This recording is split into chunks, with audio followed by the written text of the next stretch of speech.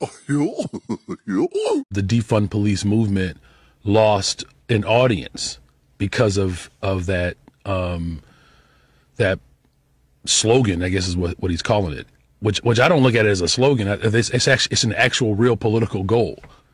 Brandon Johnson would raise many other taxes, including a first-ever Chicago income tax on those making $100,000 a year, a new $98 million jet fuel tax on airlines, what he calls a mansion tax on home sales, a $100 million tax on banks and securities trading, a lot of which would certainly leave town, another $30 million tax added to Chicago's already highest in the nation hotel tax, and a $40 million surcharge on Metro commuter rail tickets. I think that sounds wonderful.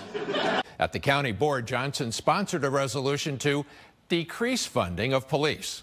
Well, of course he did.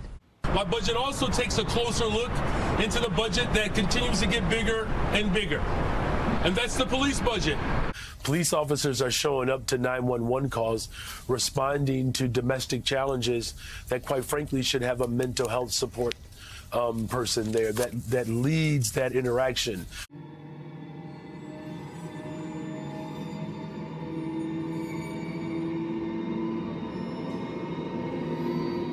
I got a bad feeling about this. We have breaking news. NBC News projects Brandon Johnson will be Chicago's next mayor. Brandon Johnson, who is a former public school teacher in Chicago, currently Cook County Board Commissioner. He's a former teachers union organizer. He was endorsed by Senator Elizabeth Warren, Senator Bernie Sanders, and the Chicago Teachers Union.